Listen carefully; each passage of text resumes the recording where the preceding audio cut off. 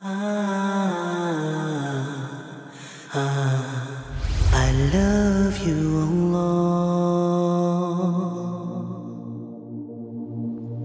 The Prophet Muhammad sallallahu alayhi wasallam, he says in this beautiful hadith narrated by Anas radiallahu ta'ala anhu. Wallahi, so beautiful words. If we just understand them. Give me your heart and your mind. The Prophet Muhammad sallallahu alayhi wasallam says in this hadith that will resolve all our problems.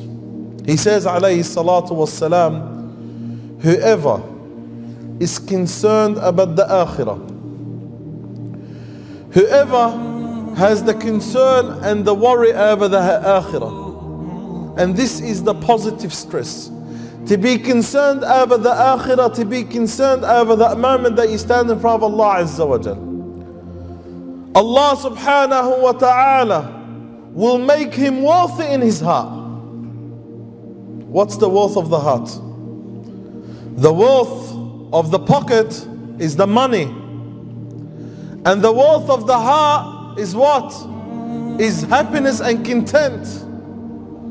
Because all the money of this world would never make your heart rich.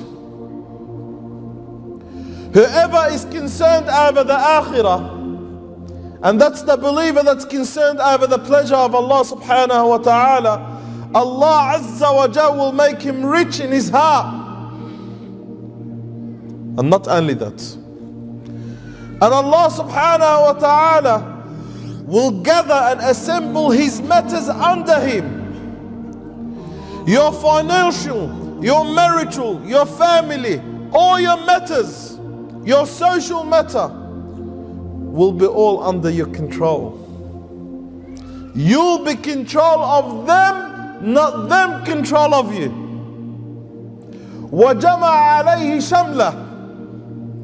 Allah will gather all your matters in this world and Allah subhanahu wa ta'ala will put it in your hands. You'll be control of them. You'll be at the top of things. And not only that, and the Prophet ﷺ says, وَأَتَتْهُ الدُّنْيَا وَهِيَ رَاغِمَ. Allah, and the dunya and everything in this dunya will come to him running. If your concern is the akhirah, the dunya will run to you. If you are in this dunya for the dunya to serve you, then Allah subhanahu wa ta'ala will make you the master of the dunya. And Allah Azza wa Jalla will make you the servant of the akhirah.